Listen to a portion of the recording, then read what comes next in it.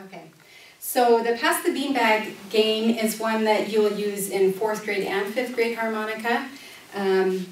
And what you'll want to do is first get them into groups of 2 or 3, and then you'll need enough beanbags for each group to have one to pass between them. Some teachers will already, you can ask them, do you already have partners set up, or do you have, sometimes they have like study groups that are groups of 3 already. Usually those groups work really well together, but it just depends on how much chaos you want and how well you know the teacher and all of that. So get them into their groups of 2 or 3, and then each group gets a beanbag. And I even, as I'm handing out the beanbags, I start singing the song so they can start getting that song in their head before they play.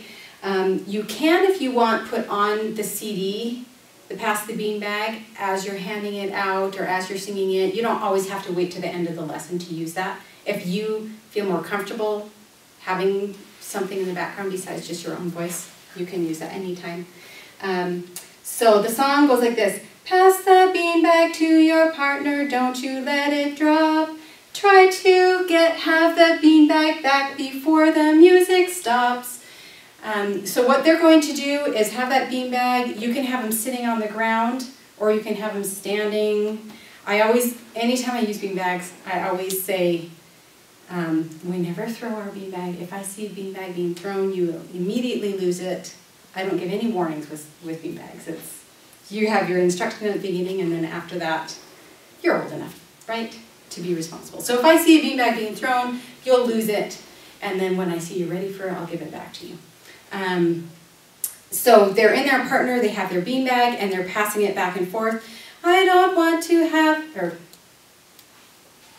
not that one. Try to have the beanbag back before the music stops. Whoever has the beanbag gets to choose how they're going to pass it the next time. So the first time you're just passing with hands, the next time they could pass using their elbows, or they could pass it through their legs, or, you know, they can come up with however they want to do that. And then you play that for 5 or 10 minutes. When you see that it's getting kind of crazy, that's usually when I stop the game.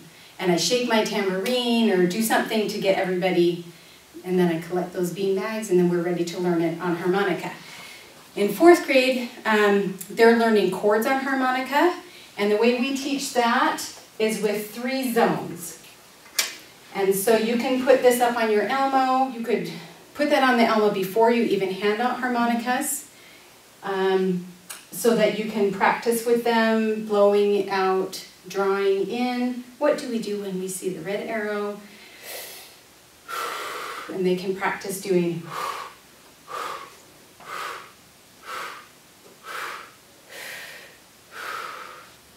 And then you can go through the song doing that.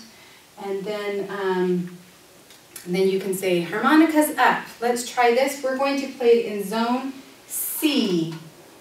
Which numbered holes are we going to draw into if it's zone C? 7, 8, 9, and 10. Okay, everybody, try zone C for me. We're going to play it 4 times. 1, 2, ready, play. 1, 2, 3, 4, harmonicas down. What did you notice about that sound? It's high. It was high. How did that sound, because they'll already have learned B and A, how did that sound compared to the other zones? They pick up this zone thing really fast. They'll have it down. Okay, so now we're going to try and play our song into zone C, harmonicas up. And we're going to blow out first. 1, 2, ready, play. Blow, blow, blow, blow, blow, draw, blow.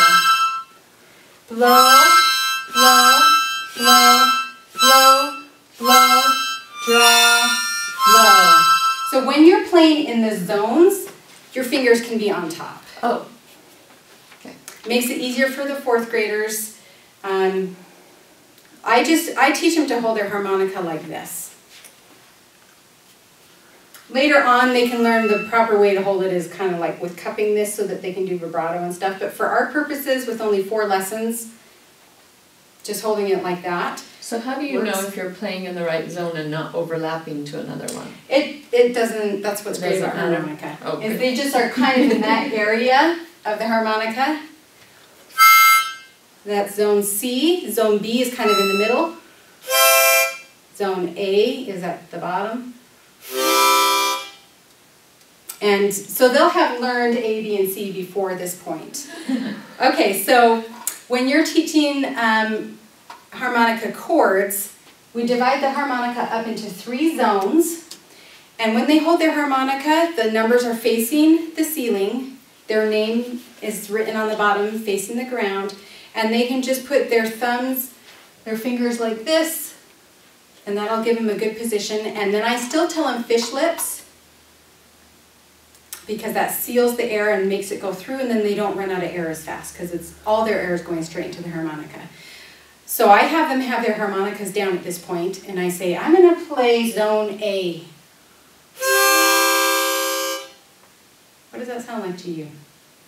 What if I draw in on zone A?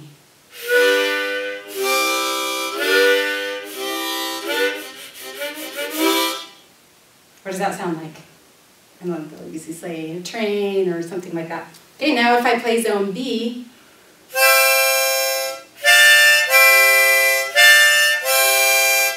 which one was lower or higher?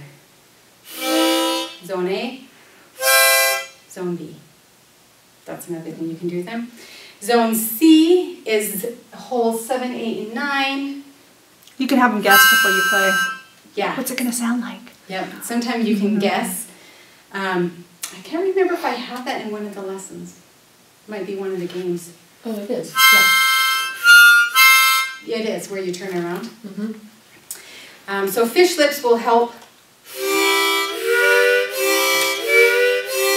And I really, when I draw in, I really have to use this. Like, if you just use your lungs, you don't have enough to even hold it for longer than like 1 beat.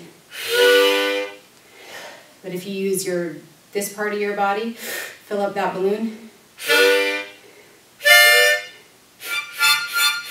then you can do like 4 in a row if you need to do 4 notes.